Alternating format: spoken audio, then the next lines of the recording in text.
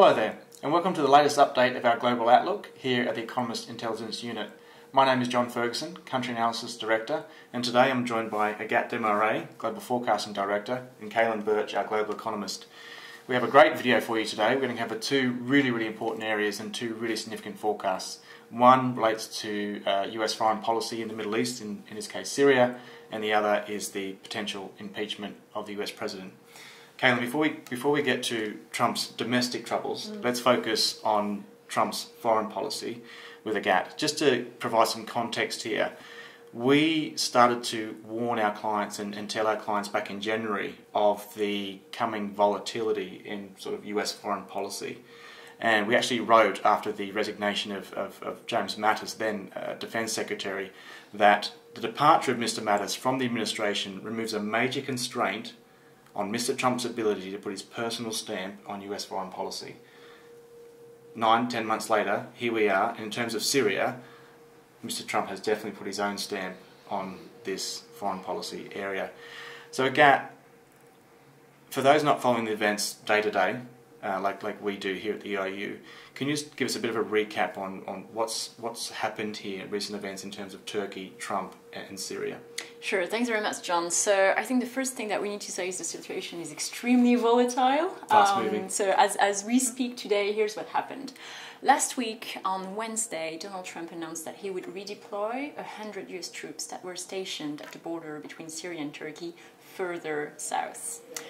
And this means that Turkey went ahead with a military offensive against Kurdish fighters that were fighting against Islamic State, Daesh, in Syria. So this was a very complicated situation. The US basically abandoned its former ally, the Kurdish, which led to an outcry internationally. A number of countries, especially in the European Union, condemned the military offensive. There were discussions at the UN Security Council. Fast forward to yesterday, and I'm sure we're going to follow up on this, we had finally a ceasefire.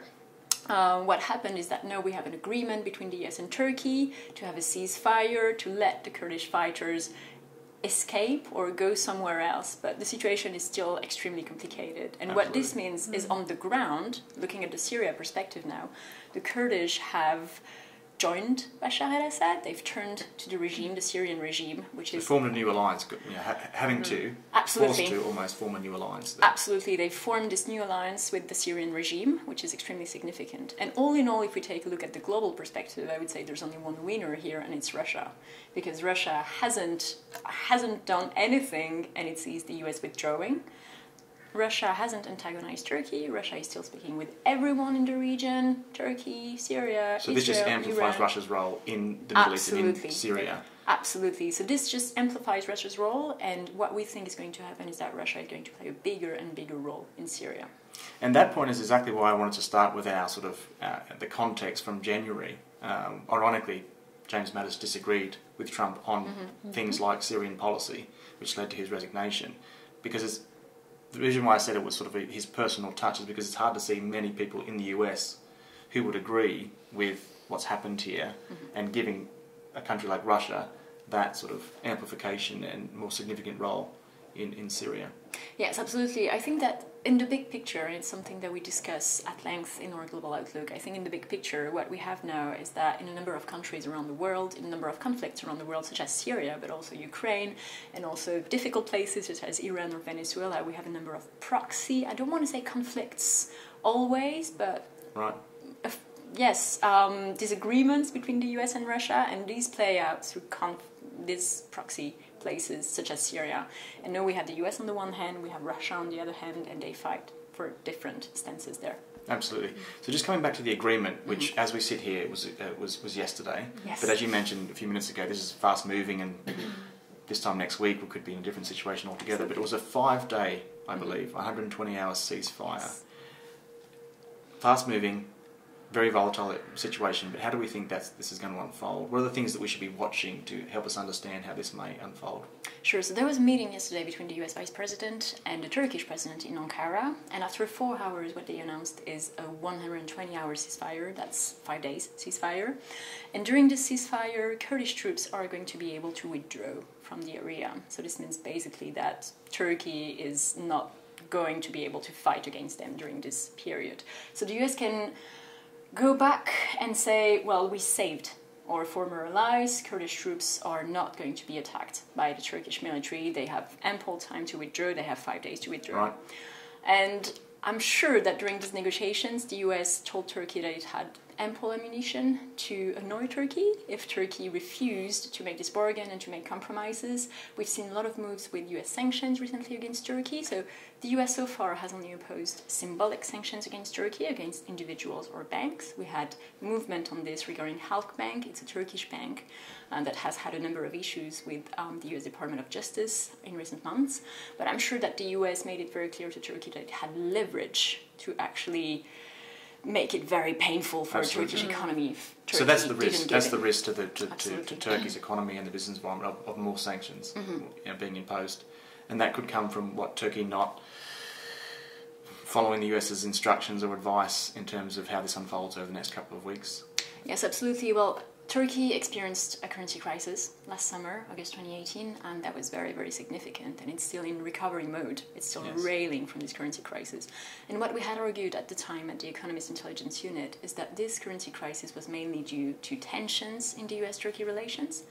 And if the US went ahead and imposed wide-ranging, stringent sanctions, that is to say, sectoral sanctions against, for instance, the energy sector in Turkey, well, this So rather would than be just symbolic, these are sectoral sections, absolutely much bigger, much more impactful. much bigger, much more impactful. And we have to remember here that US sanctions are extraterritorial, so they apply to every company around the world if they use the US dollar. That is to say, pretty much every company around the world.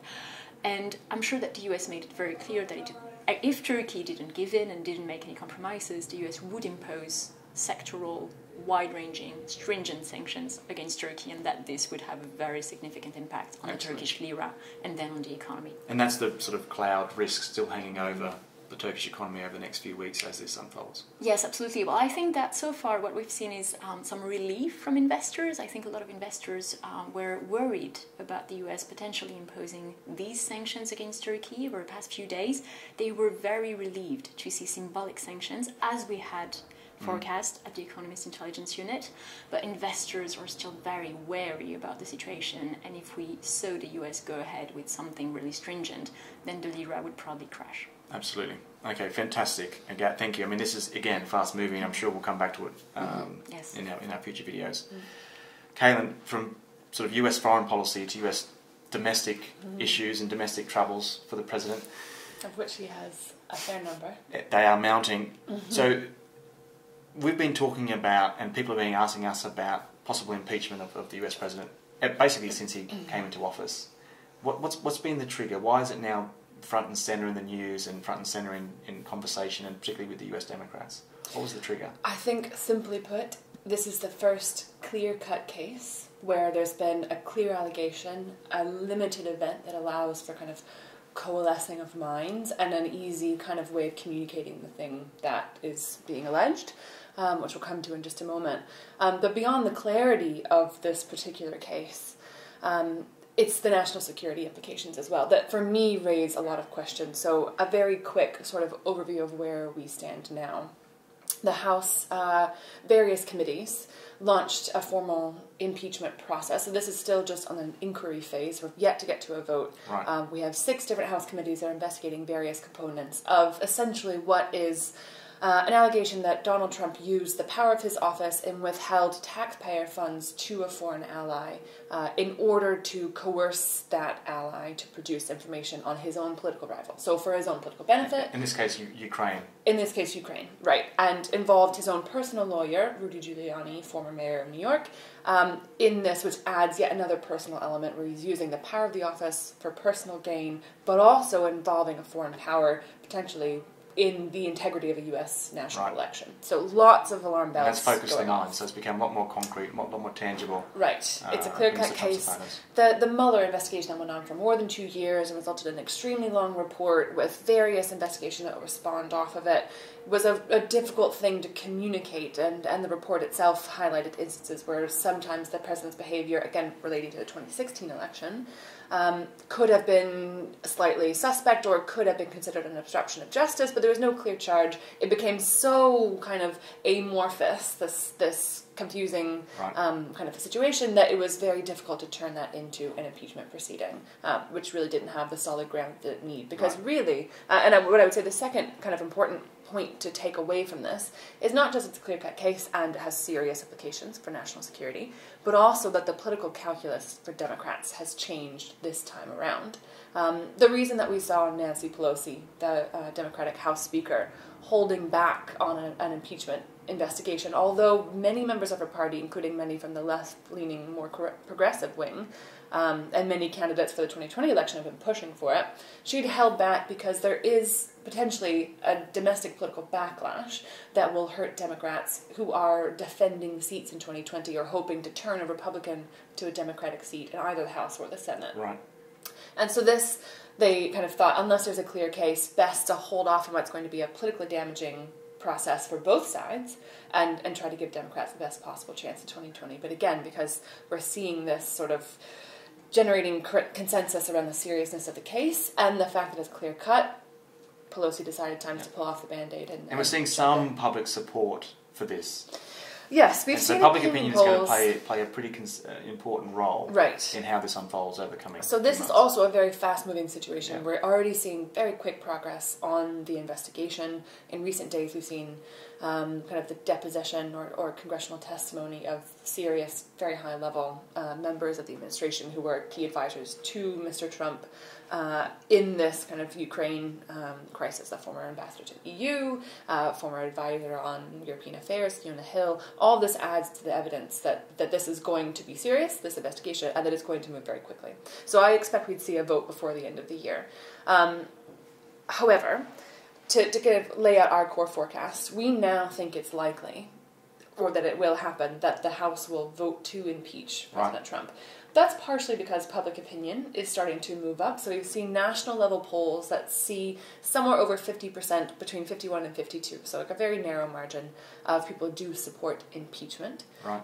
This, of course, is imperfect. Polling is always fluid, and there's always kind of a variety of answers you can get from any single polling base. But I think it's clear that there is kind of momentum growing for this. But I think the House still, again, we're talking about Democratic-led House of Representatives would probably vote to impeach him, given the seriousness of the evidence. And again, we have seen a lot of kind of elements coming out that would absolutely support an impeachment vote on purely objective grounds. Right. However, once that vote happens, then that verdict is turned over to the Senate, and only the Senate, which again is Republican-controlled, is able to hold a trial, and they will either acquit or convict Mr. Trump. If convicted, he would be removed from office. If acquitted, obviously, he'd remain. At the moment, as political support for the president stands, we think he would be acquitted. Absolutely. And that will remain the case until public opinion so support for Mr. Trump, not just kind of a national level support for impeachment, but of his core base, that 40 to 44% of the population who respond regularly to surveys, that would have to start to erode to the level that Republicans would start to see Trump as a liability for their own re-election in 2020 rather than an asset. And at the moment, they don't see him as a liability, but that would be the shift they would need to make, driven by public support for impeachment. And interestingly, the Syria debacle has been one thing that's driven a very stark, very public divide between Trump and congressional Republicans, who, historically speaking, are much more a party of maintaining solid alliances, projecting American military strength around the world. This is a Republican ideological tenet, and Mr. Trump goes against all of those ideas. It was his own personal stamp. Again, back to where we started. It was a personal stamp on foreign policy. And it wasn't a consensus view. No, not at all. No, he received pushback from kind of his own senior congressional leadership amongst many other parties. And so this, I think, is the first time we've seen a real public divide. Now, I don't think that would immediately translate into kind of a change in opinion within the Senate, and they would still, because there are political ramifications from impeachment, Republicans would struggle to get reelected if the president is tarnished by this scandal. Because until right now, they've allowed Trump to become the face and the body and the arm of the Republican Party. Absolutely. That's going to be a very difficult, painful divorce, and I think Republicans will wait until the last moment until they do it. Excellent. So just for our clients, our US clients or clients around the world who have business operations in the US, is there any impact from these developments on the economic forecast that we have for the US? So I would look, first of all, more to markets, because here we see financial markets with a much more sensitive response to the policy environment and to any potential uptick in political instability. And we've seen a few, we've actually, over the course of 2019, just with regard to trade policy uncertainty and general concern over maybe the fact the US economy is starting to slow, a little bit more volatility in financial markets. This will upset financial markets just because it's unclear what the next, obviously, the line of succession is clear, but in terms of where US policy is heading, what that means for the Republican Party, what that means for the 2020 election, all of those big questions will justifiably add an element of concern and possibly hesitation to investors. So we'd see a lot more volatility there, I would imagine. In terms of the real economic impact, though, in the near term, it'll be minimal because the US is an enormous market economy. It is, in that way, preserved a little bit from political changes. And again, we see modest variations in election year in terms of public spending and how that fuels growth. But that really is how the political sphere impacts the real economy. So I wouldn't expect a dramatic shift if he were to be impeached. The one thing I would note, though, quickly, is that we've already seen the impending US economic slowdown not be driven by a bubble in the financial sector or any other of these natural late cycle things we see, that fragilities emerge in the banking sector. It's not driven by that. It's driven by policy uncertainty and the question marks remaining over what the US-China trade relationship will be like, and all this is causing businesses to postpone investment. It hasn't yet hit employment, but that's a natural progression once investment has been postponed for 2 or 3 quarters. And so we're already seeing that policy uncertainty generated under the Trump administration starting to result in slower investment and therefore slower growth. So another jolt to the political sector could then just accelerate that process. So it's very possible then we'd head into the slowdown by the end of Q4 2019 or early 2020, a few months before we were already expecting that to happen. Absolutely. And just to wrap this all up and finish where we began, it's that impending slowdown and growing domestic pressure that also drives, I believe, Mr. Trump's volatility in the foreign policy sector. Yes. So we've seen what's happened now with Syria and Turkey, but clients and businesses should be, partly expecting more volatility from Mr. Trump as he sees more and more pressure, both economically and from the political scene there in the US. We've seen this a number of times. Whenever Trump feels under threat on the policy agenda, he tends to, we've seen this with North Korea, with the US-China trade war, with threatening tariffs on Mexico, which were also very deeply unpopular amongst Republicans. Whenever he feels under threat for his policies, he tends to shun any support and go directly for the policy that he wants. And this is what tends to lead to the instability that we're seeing now. So we should all be on the lookout for further volatility in US foreign policy. Cailin, Agathe, thank you so much for a fantastic discussion. Both of these stories are fast-moving, and I'm sure we'll continue to cover them very frequently here at the EIU. Just as always, do keep an eye on our Twitter feeds, both of our individual staff members and our regional teams. And for our clients, head to eiu.com. These stories and others we continue to cover on a very frequent basis, not just telling you what's happening, but also how we think it's going to unfold, and also the key events and the key people that to keep an eye on as we keep an eye on these unfolding stories. But thanks so much for listening. We'll be back next month with another update of our global outlook.